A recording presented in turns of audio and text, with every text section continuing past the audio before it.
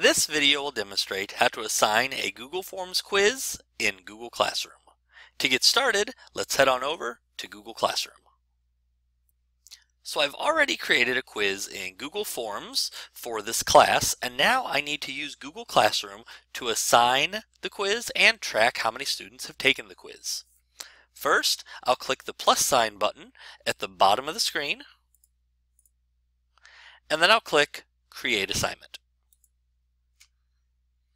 We'll type the assignment's title and instructions.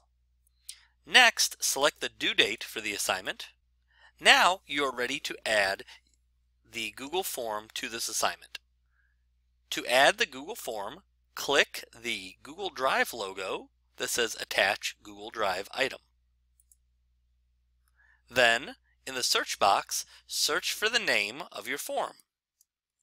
When you see your form pop up, highlight it and click Add.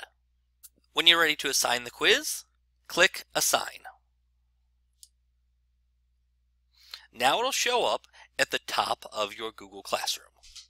Let's log into a student account to see what this will look like for your students.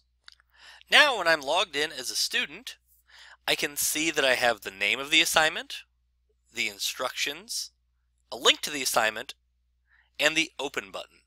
I'll have my students click Open, and then click on this picture of the quiz to open their quiz. The student will fill in all their contact information and then complete the quiz.